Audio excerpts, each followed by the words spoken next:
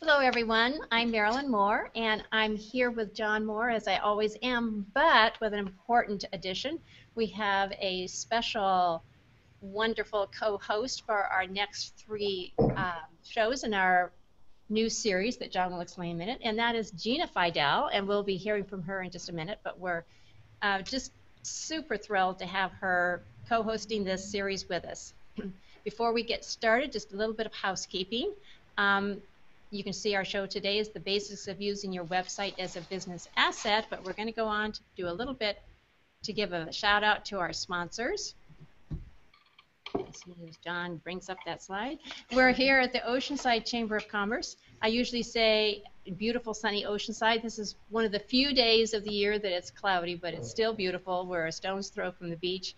And you can see that Oceanside is a very active chamber, a very progressive chamber. They have us here, so so we're really thrilled to be partnering with Oceanside Chamber. John and I are Sonic Spider LLC with two branches, Right Start Websites, which is what we represent on Google+, and our other part of our business is Sonic Web Tech for on-demand tech support and PayPal and all of those sorts of technical services. And Gina is part of a two-person team. She and her husband Doug are Bad Eyes Web Development in another very beautiful area, Santa Barbara, California, and just have the most utmost respect for their web firm and a little bit there about what they do. And our production engineer is Richard Pete Hanna. With our setup, we're not able to show him live, but he is there's a picture of him. And you might go back to this slide so they can see. He has created a computer network in his IT solutions, and we love him and use him all the time ourselves. So okay, now we're very happy to have Rich. And then we have a fantabulous panel. It is an all-star panel. We have Ammon John, and Ammon is online marketing. He just knows everything about it. SEO. He's just one of the most respected persons in that field. And I just love this quote by Rand Fishkin of Moz, so I'm going to have to read this. Ammon Johns is one of the brightest minds and most talented individuals in the fields of search engine and internet marketing. I can think of few people in the field from whom I've learned more or been more impressed by. If you have the rare opportunity to leverage Ammon's immense intellect and experience, say yes. And we are saying yes today. So we're just thrilled to have Ammon here. And then we're doing boy, girl, I understand. So we're going to go with Mary Ionati next. Mary, I've had the pleasure of meeting on Google+. It's just knows so much about marketing and about business sense, and she just is the real deal. Does a wonderful job of helping her clients and helping others on Google+. Oh, thank you. And last but not least is Mike Bays, and he is coming from Arizona, I believe. Mary's in Colorado, and Emma's in the UK. And he specializes in helping businesses grow. He's a growth and development specialist and knows all sides of business. So we're just super delighted to have them all here to discuss our topic. And John, that's you. Yes, okay.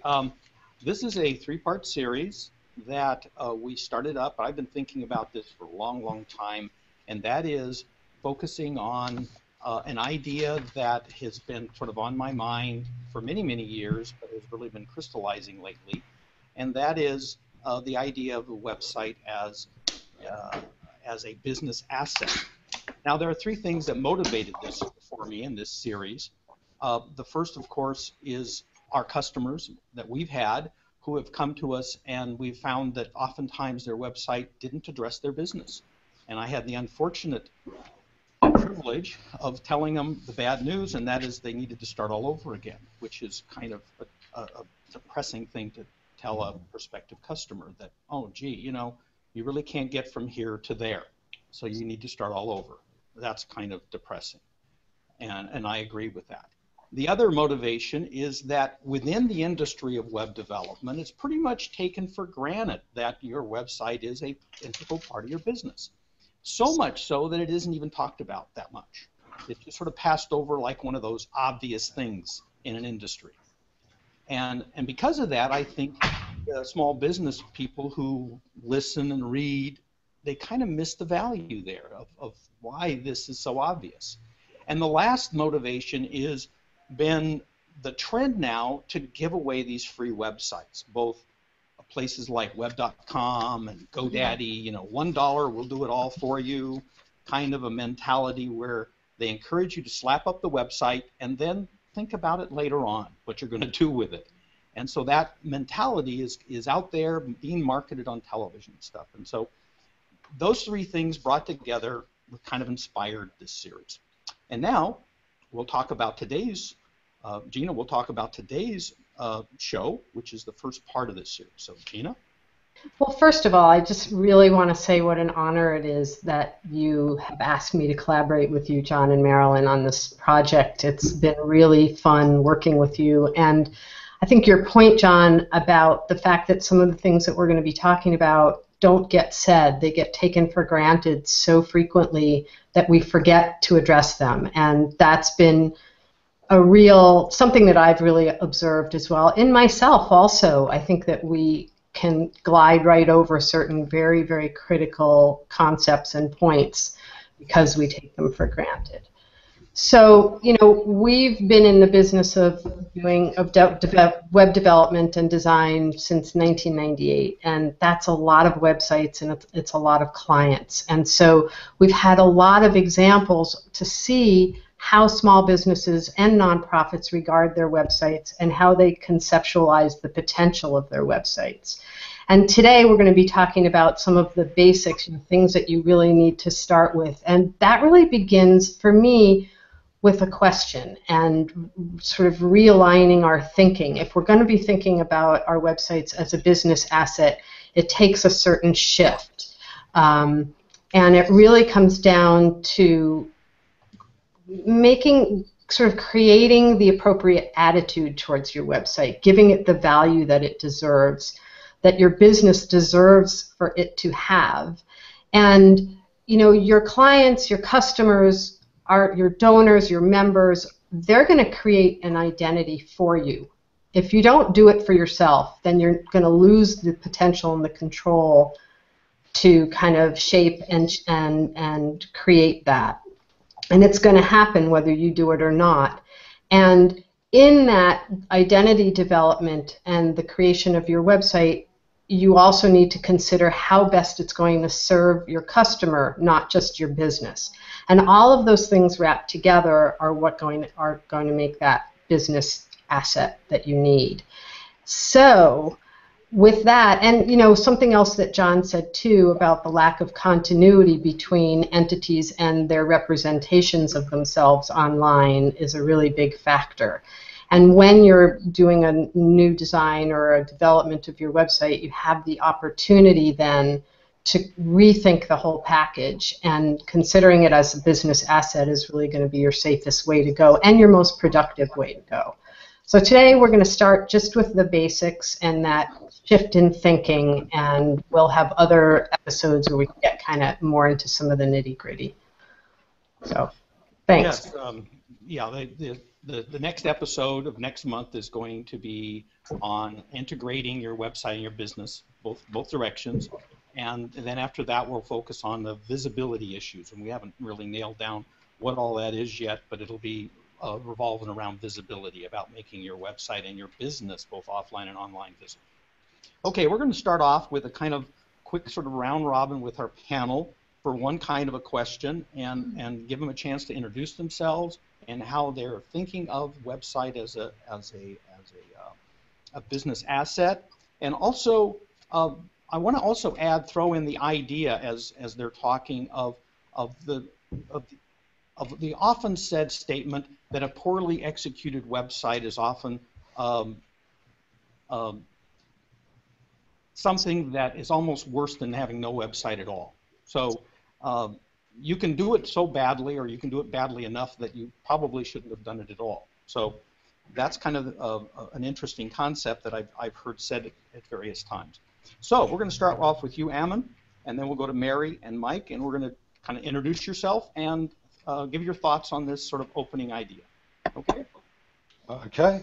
Well, my name is Ammon Johns. I've been working in online marketing exclusively since '96. I started as a web developer just before that.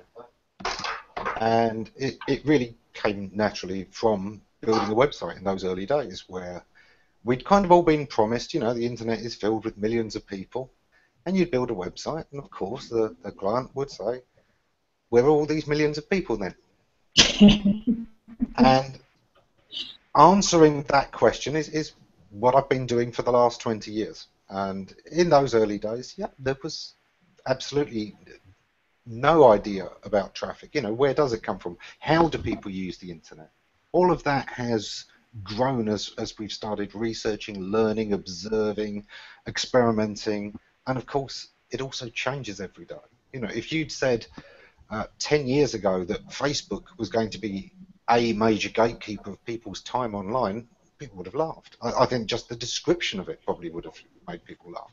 Hang on, you mean lots of people share photos of their food with their families, and that's going to keep you busy all day? Yep, pretty much. So it's been a fascinating journey for me. But the thing of the website, that's always fascinated me. It beyond anything else.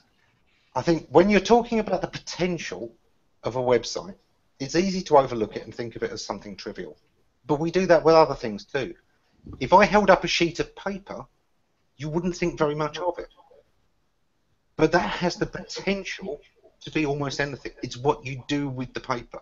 If I hand that piece of paper to Mark Twain, suddenly its value goes up immensely, doesn't it? Or how about Shakespeare?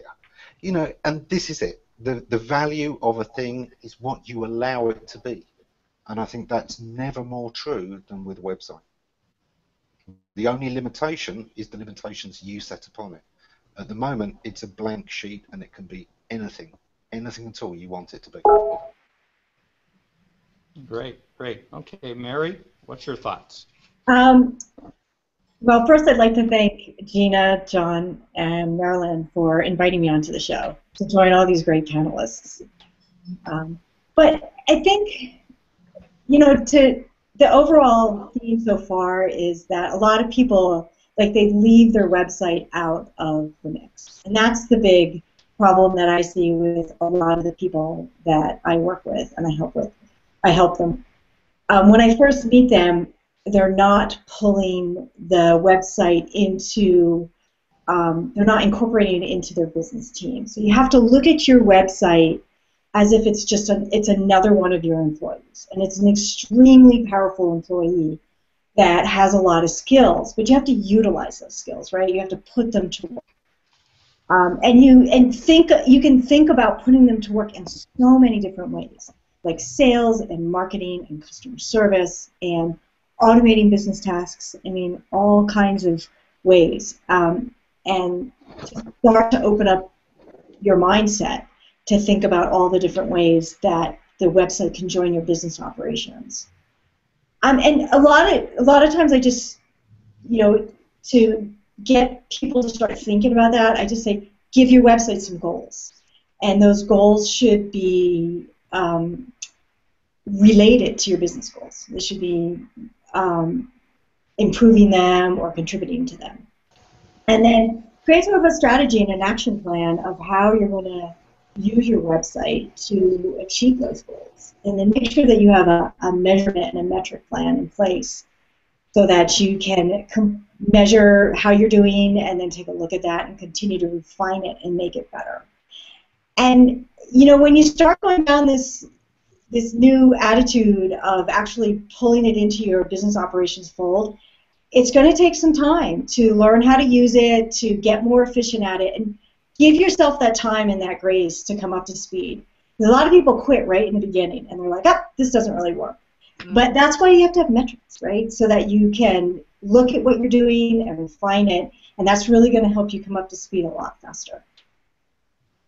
Very good. Mike, what's your thoughts? Well, thanks for putting me third after all those great thoughts. I know, I'm sorry. Basically what my thought is. No, I've been selling stuff, internet related, since probably 94, 95 or so. And actually years ago I used to give little speeches to little groups of people across the country about the opportunity the internet, the web was going to present, both from a business standpoint and education standpoint for our children, all that. And you know, it's funny, the things we talked about in the late 90s are now just really coming about. But my job traditionally, or usually what I do when I go in to work with a company, is to find revenue opportunities for them. So what that leads to is almost every time their website.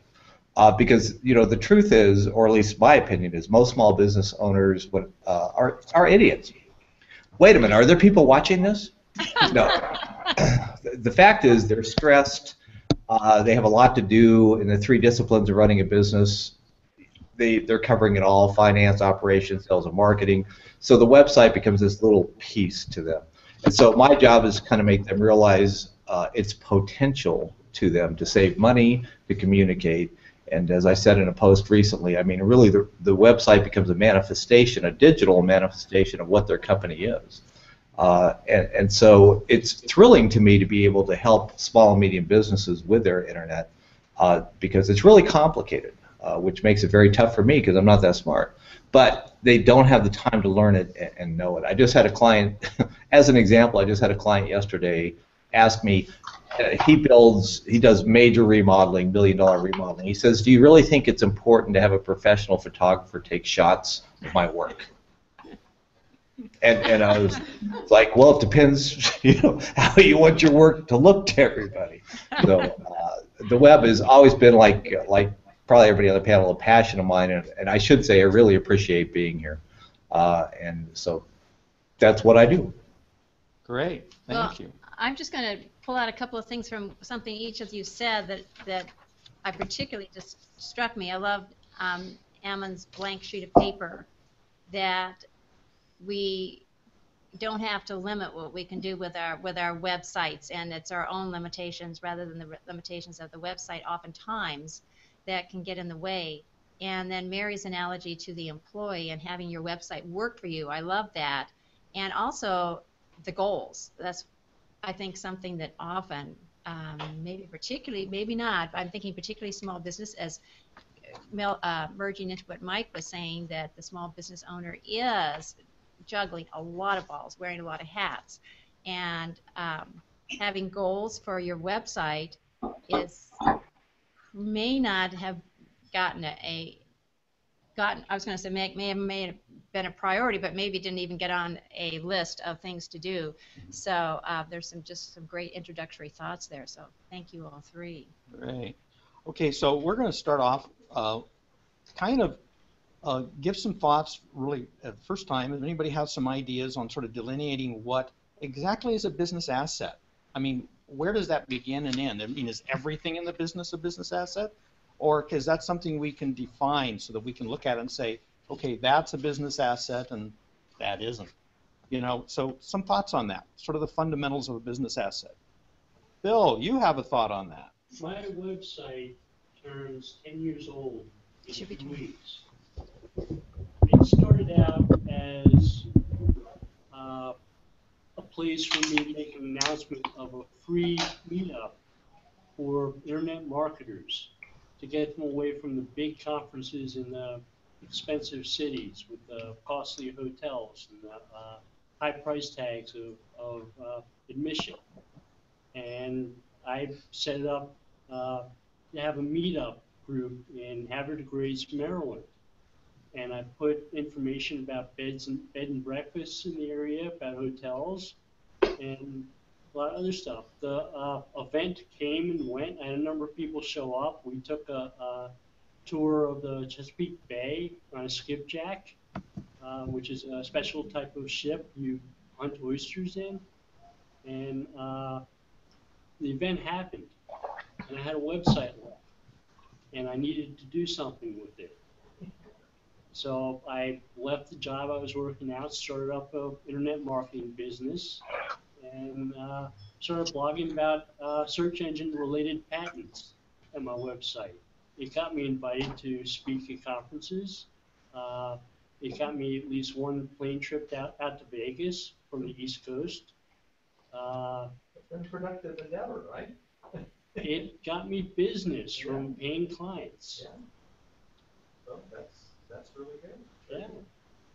So for those of you in our audience, we don't have our camera, that you might recognize that famous voice of Bill Slosky, who happens to have honored us by dropping in at our meetup, since he has now moved out to this area. So welcome, Bill. Thanks. Yeah.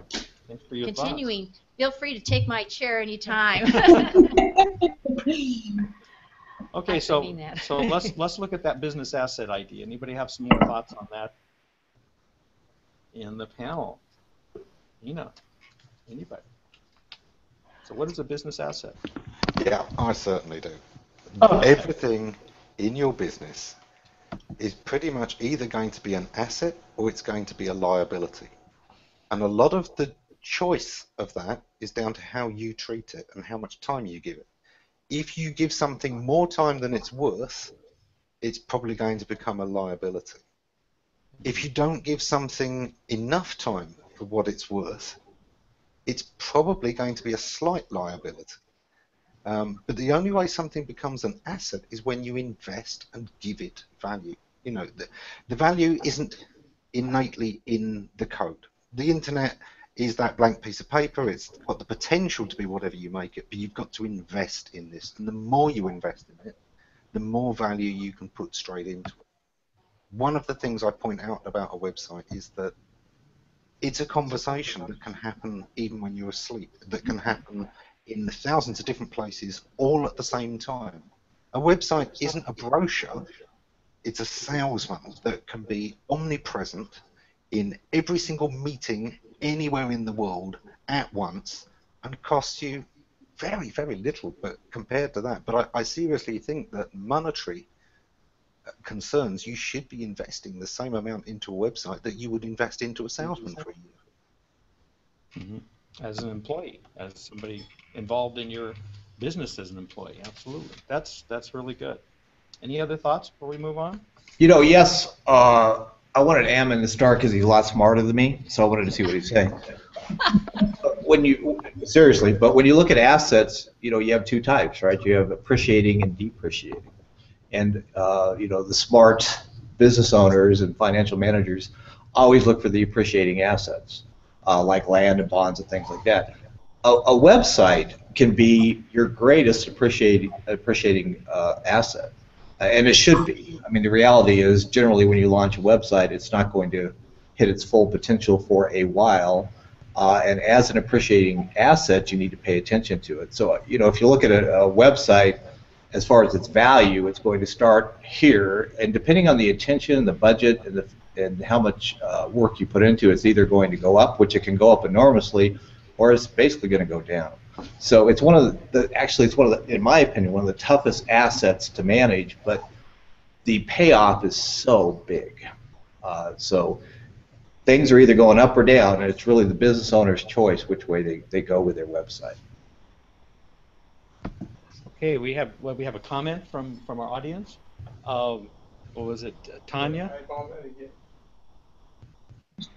Answer to donkey. There you go. Very good.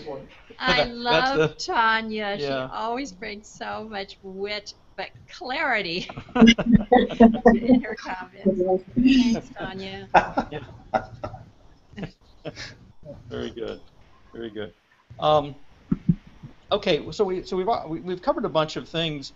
One of the things that I mentioned at the beginning is like website services, where you go in and they set up a website for you and they're proprietary and all those kinds of things. What are the problems with that you see in getting into one of those kinds of programs? What are the risks that you see occurring when you get into that proprietary free website that's all set up for you kinds of things, aside from the fact that you really didn't think about your business before you started doing it? That's an important one and probably the key one. But what are some other problems that you see happening in that scenario? Because that happens a lot. Scalability from our audience. Yep, very good. Yeah. Scaling. Well, okay. I would make sure that you can get your data if something happens. So let's say you go into one of those relationships and you can't move or take your or export your data. What happens if the relationship goes sour, right? What happens if suddenly that hosting provider or that package, the provider of that package, the customer service goes down, they get bought, their prices go up, something happens, you're not happy, you want to take your website and go somewhere else. If you can't grab your data, then you're going to be looking at an expensive proposition to rebuild your website unless you were diligent enough to make copies of everything before you uploaded the website to the server. And not everybody does that, and you're constantly making websites in your CMS as you go along. So that's one of the things that you really have to look out for when you're going into that kind of a partnership.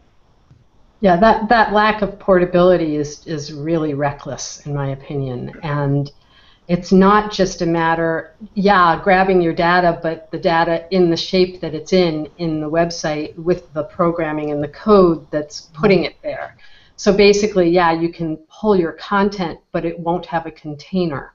So we've had so many clients come to us after those situations, and either with the GoDaddy type websites or those kinds of free or inexpensive services, but also with reputable companies that don't explain to their clients, well, we're going to make you this incredible content management system, but it's our proprietary software. So if you don't want to stay with us in the future, you don't have any website when you leave. And I feel that that's out of integrity, and it's a really dangerous thing that small businesses kind of walk into without really understanding. So for me, that's kind of where I sit on that topic. And also the SEO potential, as far as I understand it, and God, we've got two incredible experts here, three really. So I kind of feel shy saying anything about it, but it's my understanding that it's also really hard to optimize, do any on-site optimization in those free sites. You know, one of the problems with the free sites, when I run into a client that's thinking of doing it or has one, is, you know what? You just look bad. I mean, come on. Has anybody seen a GoDaddy site, or pick one of the free ones, or even a Google free site that really looks good? And the reality is, a business, depending on your industry, you are competing against other like companies and their website. So even though your customer, prospect, or potential investors or employees may look at your website and not know the technical reality of it, when you're looking at a template, cheap website. So why would you do that? It's I don't the technical side of those, they're really clunky. We do local SEO, and they're tough to work with in that standpoint. But every client I've ever had who had that, basically you've wasted your time, and your time is valuable because you're going to eventually, if you're a serious business, you're going to have to upgrade that to a real website anyway. Right. So I hate them. You know the way you sometimes get those emails that come to you, usually from offshore somewhere, and it's so obviously a template, half the time they haven't even taken out the fields. Dear insert name here, I have visiting your website been. Would you exchange links with me, please? And you know how it immediately makes you think about the person who sent you this. Why would you want your website to look like that email? A template built without thought or with minimal effort. This is your chance to represent everything about your business to everybody worldwide. Give that the respect it deserves. You are building a statue to your own company when you are building your website. Now, you can build any kind of statue you want. Do you really want papier-mâché and a bit of polyfiller?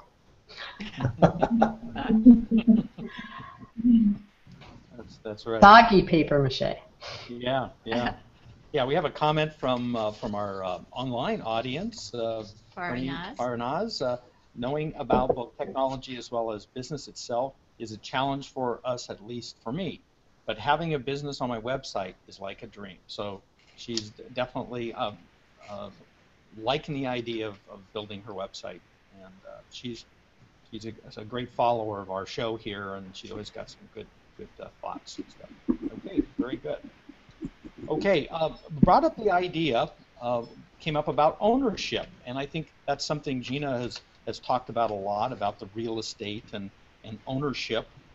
Let's explore that ownership idea and how that is so important, because as has already been mentioned, you got to be able to take it with you. You've got to have that freedom of moving to wherever you get the best service. And if you can't do that, then, well, you better think about where you're at. So let's talk about the value of ownership as a business asset. Oh, Bill. I have a quick addition here with me because it fits that question so well. Okay. Okay, so I came up with the name of my website, which is SEO by the Sea, while overlooking the Chesapeake Bay and sailboats bouncing up and down in it. And when I decided to move, I had to move across the country to California to remain by the sea. Because I couldn't change it to SEO by the creek or SEO by the that wouldn't work. No alliteration there. No. I did think of that when you moved to California. I thought, huh, that was really I love that. Yeah. So that did occur to me. When I was in Virginia, I was closer to being an SEO by the hill. Yeah, I wasn't too far from the Shenandoah National Park. Okay. So we had some big hills. Big hills, yeah. Very good. Which is another great point, actually. The whole thing of domain names. And, we've learned that there can be incredible value in a domain name. Because Yeah, it's not just, how people type something in to find your site, but, domain names have a meaning. They already are the first contact people may have with what you're trying to present. A good sounding name works great. And I think there was a time when people got obsessed with search rankings and you had those exact match domain names, which to me always sounded awful. bestinjurylawyers4you.com is not a great name. It's never going to sound classy ever, no matter what you do. It's always going to sound like a bargain basement kind of website at best. And I think it was always a mistake because there was search.com before there was Google. Which one was successful? There was books.com before there was Amazon. Which one was successful? And there was auctions.com before there was eBay. Which one was successful? And I think wherever you look across this domain name, it's always the one that portrays something, is memorable, and gives people the right feeling that wins every single time. And it's very rare that you find an exact match domain that ever does that. So, where we start with value can be as simple as the name. And yes, getting the right name can be an investment itself. Sometimes the name you want is taken, or you may have to, buy it from another site. Sometimes you can still find some great domain names. People do say, oh, all the best domain names are taken, and yet every single week I find more wonderful domain names that I can't believe haven't been taken. So I think even there we start. Speaking of books.com, I knew the guy who bought that originally. I did. It was like in the 90s or whenever, and although the domain was not successful, I can assure you he sold it for a lot of money. So there's a lot of things that go into this. I do want to mention, since this is the basics kind of show, the number one challenge I see small and medium business owners having is not, it's really budget. It's understanding how much money they should invest. And I spend a lot of my time, at least effort, with new clients, convincing them that they should invest every penny they can into their web presence because it can be such a great asset. So really the first challenge I see, and I think business owners need to look at, is how much money is it going to cost, what do I want to accomplish, and how much money do I have, and then go borrow everything you can to throw into it. because I think we see a lot of free websites and bad websites, not necessarily because people aren't thinking. It's more that they don't have or did not allocate the money to do it correctly, and there's generally a not a very good sense when I speak to business owners of what they should spend. Usually, when somebody's saying, "Can I build a website?" they say, "Can I build it for $800? Can I build it for $2,000?" And it depends on what it's going to do. Can I build it? But it's like the reality is, you should invest in my opinion, every penny you possibly can into it to do it right. So I'd be interested from the other panelists and Gina and everybody. What do you think is a good amount for a small business to invest initially in a website? And I know that's hard to answer, but for a basic business website. I hate that question. Then I retract the question. Thanks, Mike. No. Well, before you ask that question, what I wanted to pipe in with was, how's this for waffling, was that we can always work in phases. And one of the beauties of the current website systems that we're using now is that they're so malleable and they're so easy to expand. I mean, the sites that we were making prior to content management systems were easy to expand. But we can change entire structures and focus and add and subtract and do a lot of stuff. So if a company can work with us to understand what's going to make the site an asset to their company in the first place and be able to figure out with us what all the different pieces are and what the potentials are, then it can be phased if the budget isn't there. And that can often be a really good solution for moving forward. You get your really strong, good container, you have your necessary content, and then you build from there. You don't have to do everything all at once. And I'm not going to answer your other question. Anybody? Yeah, I will. Thank you. It's one of those things. There's only one correct answer to that, and you nailed it earlier. Everything you can. It really is that simple. If you buy a brand new truck for work, I guarantee you this is a depreciating asset. It's worth less when you sell it. But your website, the more you invest in it, it can actually be a lot more valuable when you put more into it than the cost of the things you put in. And there's very few other assets like that. Now, I've seen people build awesome websites on $80. I have. But they put in an awful lot of sweat equity. They put in a lot of time. They put in the content, and that probably added up to thousands. So I think overall, you're always looking at an investment of several thousand, probably a ballpark of around $5,000 plus is a minimum for a good website, but it doesn't all have to be cash. You can do a lot of that in sweat equity. You can do a lot of that in your own time going into that. But I think as a baseline, you're looking at $5,000 worth of investment in some form or other. Now that Amin said a number, I'll say I'll agree with him. Thanks, okay, Amin. We have Jason with a comment here, T. Weiser, saying depends on what the site is for. And I guess that's kind of what we talked about. Is it a brochure, a lead generator, e-commerce, content like a blog type site? Yeah, I mean, each of these types of sites have different price points. I know if you get into a serious e-commerce site, you can spend 15, 20, 30, 50,000 without batting an eye. It's pretty easy to do because I've had customers that have gone way off into that. And here we have Julie. I find also they do not really understand the nuts and bolts of online. And when we discuss what they do not understand, they avoid it and put it on the back burner. So yeah, it is something that happens when you don't understand the platform. You tend to, oh geez, I think I'll move on to something else that I understand. Bill, you had a thought.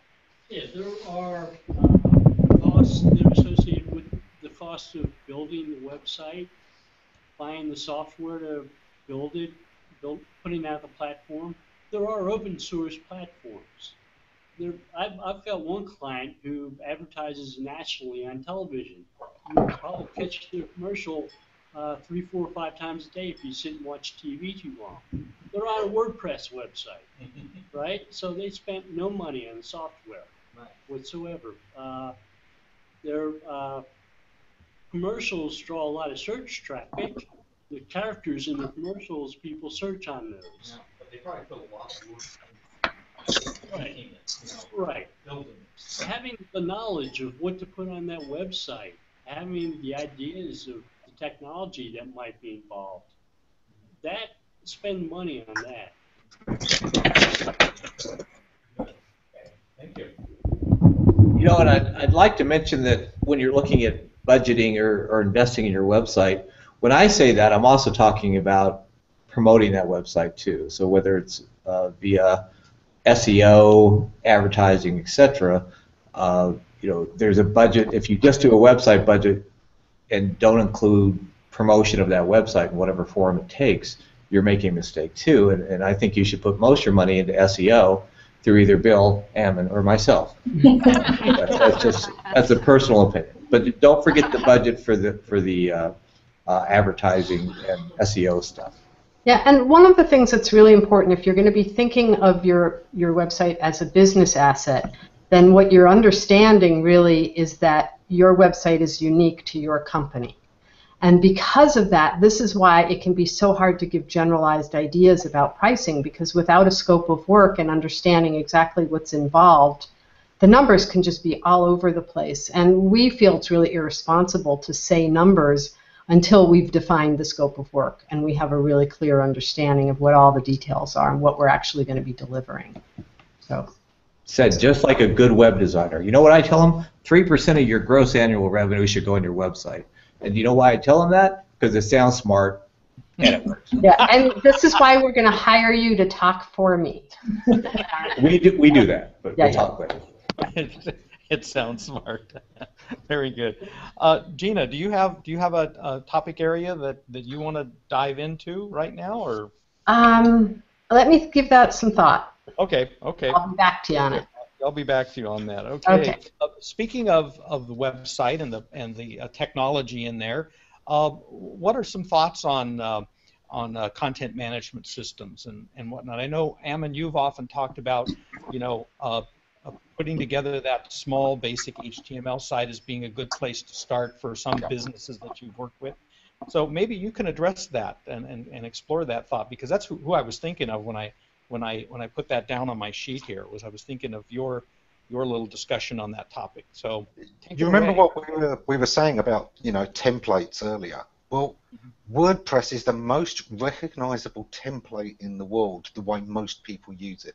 You can make it look incredibly different, but unfortunately, it is a template. It is a system that everyone's used to, and because it's built to be used by so many different kinds of applications, it's bloated. It's got a load of stuff in there that you don't need. It's going to use a lot more processing than most small businesses are going to be able to use in it. You end up with adding in lots of plugins you don't need, that aren't adding value, that slow it down even more and damage your security. So most of the time, I would say, small business, you're much better off starting off with a static website, even a sort of 5 to 15 page static website.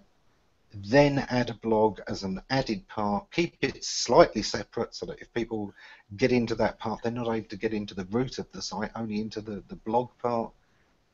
And invest in getting a good developer to give you a unique skin that is as stripped down a version of WordPress as you can possibly find.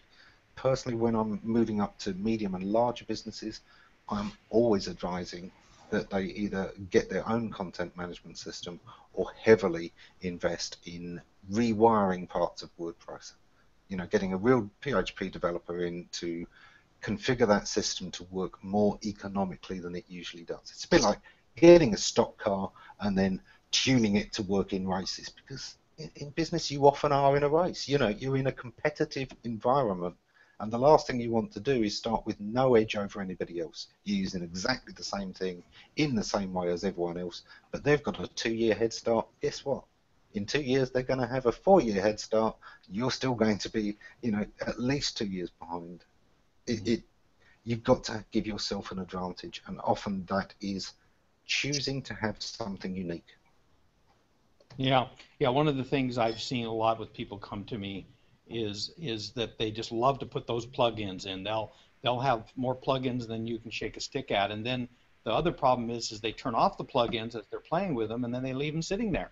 So guess what? The plugin's active, but it's not really being used, and of course then it's if you don't upgrade it, you're a security target. So that's becomes its own problem. So I frequently find myself deleting a lot of plugins from clients that get started. Jason has a thought here. Marketing should be Yes, it says free. Free, okay, which includes the cost of your website, your SEO, your advertising, and so on. What I mean is that your car, spend $5,000 on a website. You can. Why would I get car? Because it's fuzzy. That's why. And that will never generate one dime. If that's the case, then the site is built wrong. In other words, you got to think in terms of what you're spending and the return on investment, I guess, is where that thought is going. You say if you spend $5,000 on a website, I think a lot of the time the kind of marketing that you get thrown in with a website is a bit like the kind of website you get thrown in with your hosting. And it's funny how, the developers will see that the free website wasn't worth much, but they won't see that the free marketing wasn't worth much. But the fact is, you build a website, that's great. But it's then how you reach out and how you continue to keep in touch with your market, listening to your market, responding to your market, understanding your competition, heading them off, and repositioning yourself constantly, because you have to reposition yourself constantly. The world is always changing, your competition is always changing, the circumstances are always changing. The economy goes up and down, and that can affect where people are prepared to spend their money. And just by simply changing a couple of words in how you present what your offering does, that can differentiate between whether they continue to buy in an economic downturn, invest more in it in an economic downturn because they see this as the most efficient spend, or whether they see it as an expense that they cut in an economic downturn. So, marketing is not a fire and forget solution. It's something that is always ongoing. The same as web development is. Your website is never finished. Okay. Bill's got a thought here, and then we'll throw the ball back to Gina. I think, Gina, you have a thought coming up too.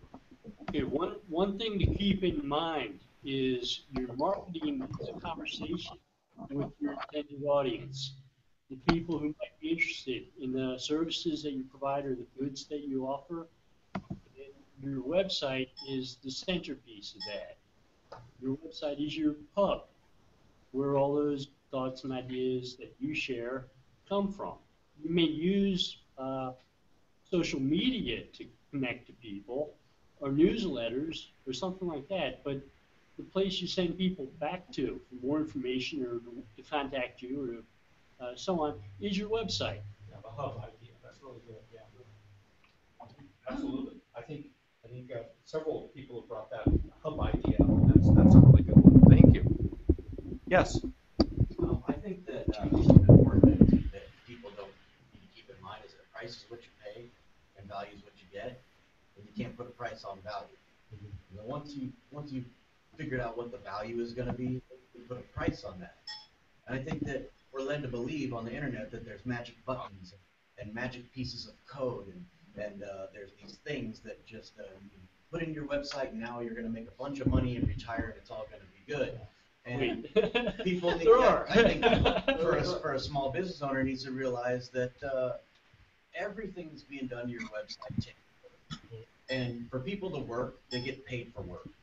People are doing the work. Even if there is magic things and people that are really good at what they do, they're the ones doing it. They're investing their time, and it's going to cost you money to get someone to do what you want to get out of it. Yeah. And so it's not really this big secret cloak or anything like that. It's you find a valuable person that can do what you need to do, and you pay them to do it. Yeah, I always refer to it as the easy button. We got to be careful with that easy button. Okay, Gina, I'm passing the ball back to you. Okay, great. I actually wanted to go back to something that's been mentioned here and there, and Ammon has already kind of addressed it. He read my mind, but I think we can still go back into it. The way I look at it is that the business is informing the website that we're going to create. And then the website begins to inform the business. And we've created this kind of continuous loop between the people in the business and the way the business is operating and the website and the way that is operating. So really the relationship that you have with your website, the ongoing relationship, not just during the development stages, which is what I see a lot of our clients kind of imagining from the start, that finally when they get done and it's launched, they're finished. But that's really just the beginning. And so I wanted to just ask the panel some more about some specifics for our audience about what do we mean when we talk about that relationship, and how can they keep their website fresh and alive and current and vibrant? And so yeah, that's my question, you know, just some specifics on that. I'll throw in a quick one, and you can boil it down to one word: relevance. Relevance is always changing because context changes. To be relevant, you've got to be in touch with context. But relevance is what keeps the business alive. It's what makes it valuable today. It's sometimes quite possible to make something that stays relevant for a long, long time. You know, we mentioned earlier Mark Twain and Shakespeare. Their words, their stories are still valuable. They still resonate with us today because they were about essential parts of human nature. And when your marketing is done right, that part is also going to stay relevant. But I think there is always a lot of value in the adaptation of those classics as well, which is where they take that classic and all of its goodness that's lasted through the ages and bring it right bang up to date with new context, with new relevance. And I think if you are always bearing that in mind with your website, you're making it more relevant to today all of the time, you are maximizing the possible value of that website. Relevance and context. Yeah, great words. Absolutely. You know, to that thought, Gina, I kind of, blame is the wrong word, but I kind of put this on a lot of web designers.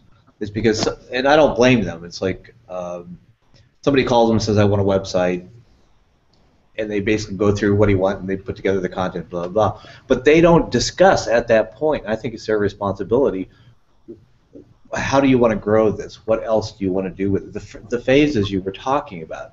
What, you know, if I'm a web developer, and thank goodness I'm not, then, you know, I would be putting together an annual plan with every client of what they want to do with it, because things change so quick. They should be taking care of the opportunities and content opportunities and training opportunities on their website and how they can interact with their customers. I have probably one of my best clients, you know, their customers use that website a lot to make choices in the things that they sell. So instead of going out to their houses or going out to their businesses, they can actually go on, log in, and choose the things they want. I've got a client that does all their training on their website. Not all of it, but 80% of their training is done and scored through it. You know, their finances are done through it. So it's like, it's like everybody says, it's never over, but I put that on the web designer because that's the person at least I'd like to see them talk a lot more about it. Jason Whizzer, or whatever his name was, who puts that up there. I'm joking, I know Jason. You know, he's a guy who I talk to about web design a lot. And he does the same thing. It's like, what else do we want to do to be smart? But I think as a web design community, that group, and we can do a better job of saying it's not over yet. There's lots more to do. We've got to stay with this. Yeah, I really agree with you. And I also know that when we get into the trenches of developing a site with the client, I think it was Ammon who started out just by talking about how the resources of small businesses are so taxed. And so by the time we get through being in the trenches together, everybody kind of needs to disperse for a little while in order to come back together with some renewed and refreshed energy. Because even just getting content can be a real trial for a lot of small businesses and small organizations, and even for the large ones, actually. That's the spot that slows down, is the biggest slowdown for any project from what we've seen. So yeah, I think you're absolutely right, and more and more every day, that's a true statement, what you're talking about. It's just that demand is growing constantly. So we all need to be really thinking about that and addressing that, myself included. Yeah. Coming back to what Jason said earlier about, the kind of website dictates what it's going to cost and things like that. The kind of business dictates a lot of these things, and that's not just, what business field you're in, but also what resources you have.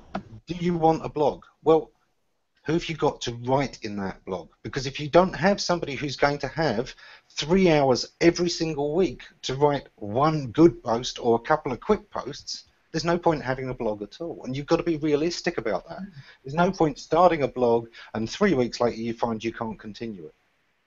It was a waste of development. It was a waste of putting it on there. And now you also, you've made the step of adding something to your site and then having to take it away again. That's negative marketing. Yeah. Very good. Very good. Mary, did you have something? Yeah, to add on the next point, I think designers have to start taking it on themselves to have conversations up front. I mean, when you start talking about goals and things like that with your client, I think you also have to ask the question of how do you plan to use the site to help your business grow? How do you plan to bring people to the site? How do you plan to incorporate the site into your sales process? And because I think back to my point, most clients do depend on the designer to start to lead it. And if you, as a designer, if you don't feel comfortable having those conversations, then find a partner who is.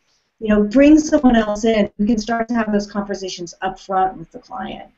Because that's the whole way you're going to get them to start thinking about the website more as a business asset. Yeah. It goes hand in hand with learning about who the customer is, who's the client's customer, and the customer persona. So when you're looking at who the visitors to the website are going to be, then we're also talking about how can we serve those visitors best, how can we serve those clients, and how can we work towards converting those clients into customers.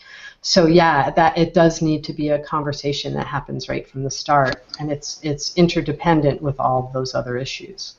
Yeah, no, I think that's really great. I've got somebody in the audience here that wants to pipe in, but I want to just agree with that totally, completely, utterly.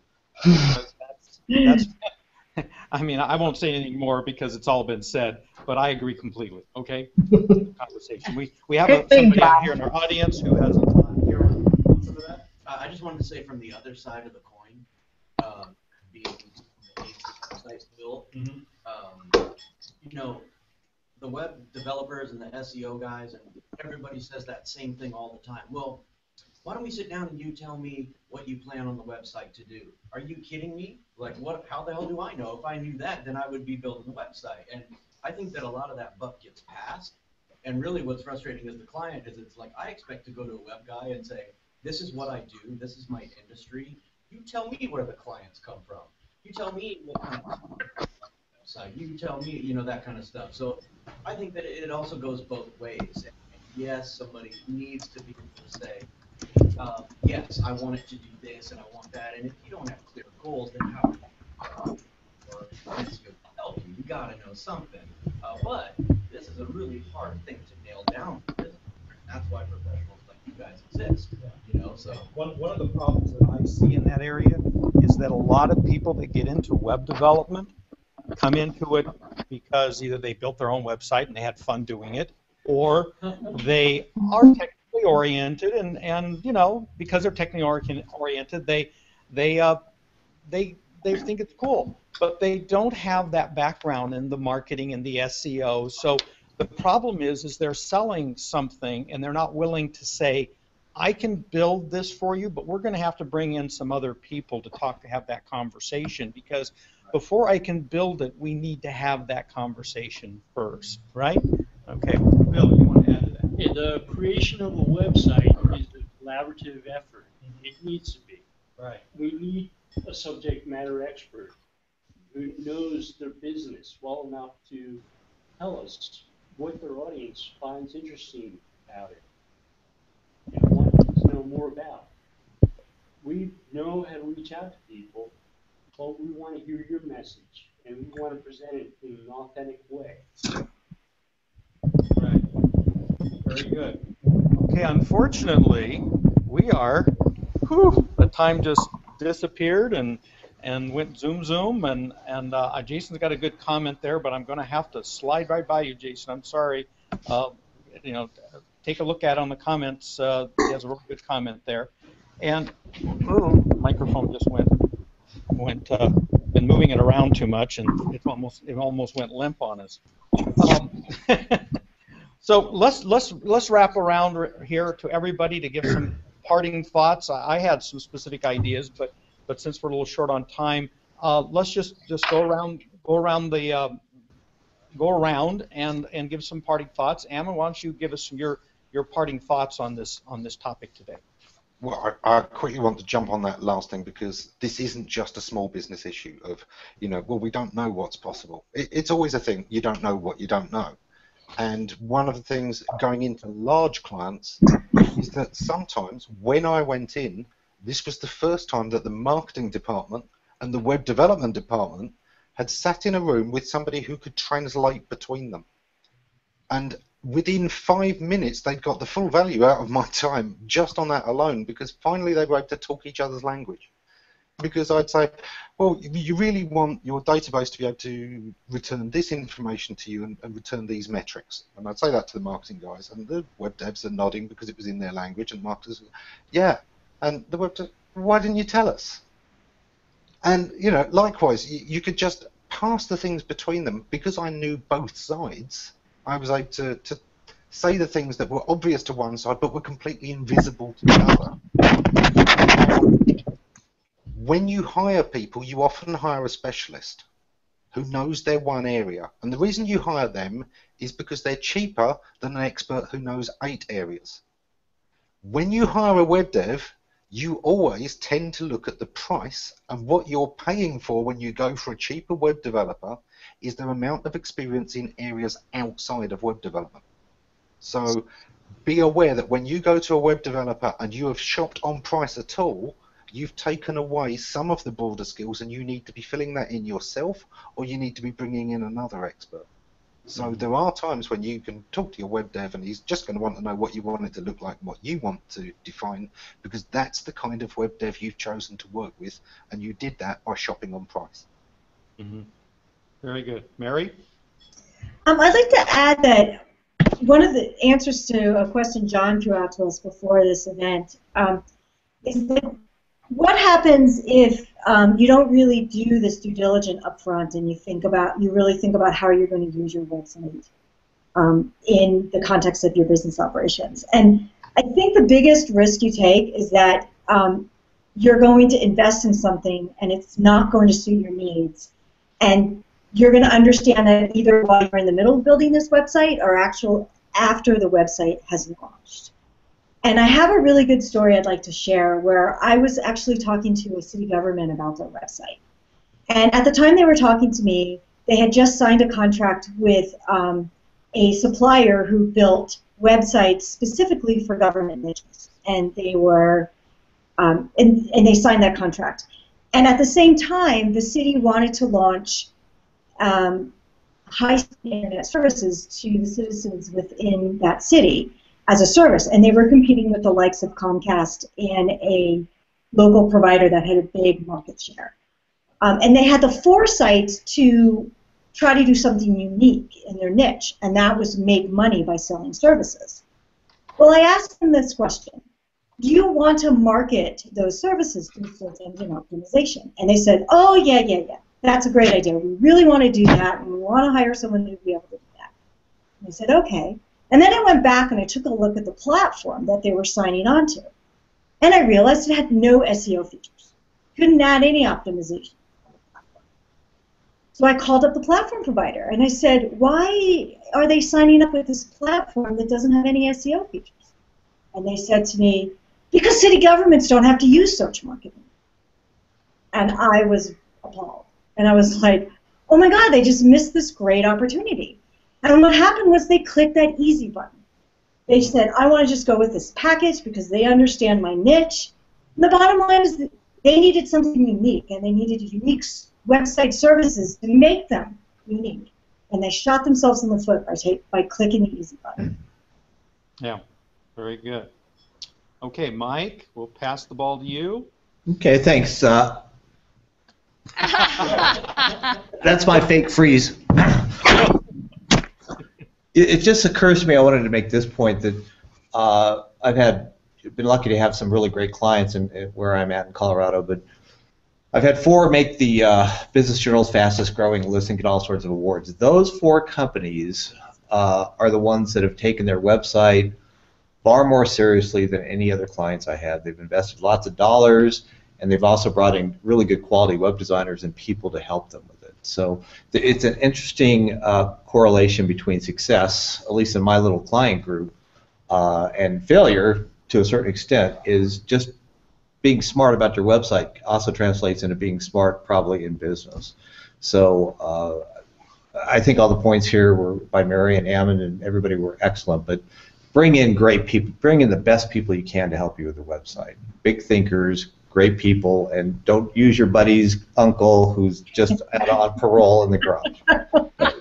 Get the right people. Gina, do you want to have a parting shot here? Yeah, I do. A big part of our job is education. And a big part of our client's job to work with us is education, because we need to learn about their company and they need to learn about what it is we might be able to do with them for them. And there's this giant dialogue that's going on the entire time through the whole process and beyond. And so, I really agree with Bill. It's a collaboration, and we tell everybody that the first time we meet them. And the level to which they're willing to engage in collaborating will vary, obviously, and the amount of executive decision-making power they're going to give us will vary. But the ideal setup is for a really healthy collaborative relationship, client to developer. And we always we work with a number of teams and a number of specialists. Doug and I are just the nucleus of Fat Eyes Web Development. Even though we do a lot in-house, we have these specialists that we also work with, because we never know what each client is going to need most. And so the parting word that I have is just that we're all educating each other, and we all need to be willing to have those dialogues and to have those conversations and to be constantly asking questions. I've also had experience with numbers of teams that aren't speaking to each other. We walk into the room and suddenly these light bulbs are going off, and it's just really remarkable that all it takes is a facilitator for just a few minutes for them to realize what's happening. So at any rate, that's my parting thought, and I would just, dialogue, collaboration, education, great conversation, everyone. We really appreciated all of your comments. Yeah, this has been great. And yeah, we've run over by about 10 minutes, but I just couldn't turn the spigot off. It's such good stuff going on here. I just couldn't say stop. So, but we are going to have to stop because, that's what happens. And so I'm going to pass this over to Marilyn. Now that we're out of time, he's passing it over to me. Yeah, who's going to kind of wrap up and tell us a little bit about the what's coming up next. Well, we're really excited to continue this series. We have next month coming up, making your business more web-centric. Really quickly here, since we are out of time, just excited to let you know that we have Stefan Hovnanian and Anna Stevenson coming on board to discuss. And maybe more, but we're working on. More, and our gracious and knowledgeable co-host for this series, Gina Fidel, will be with us also. Huge thanks today to Gina and Ammon and Mary and Mike. Just a wonderful conversation. And thanks also to our live audience here in Oceanside. But let's give our panel a hand. And we hope to see you next month, which will be on a Monday this time, July 13th, for making your your business more web-centric. There you go. All right, see you all next time. See you all. Bye-bye. Bye, everyone. Bye, thanks. Bye. See ya.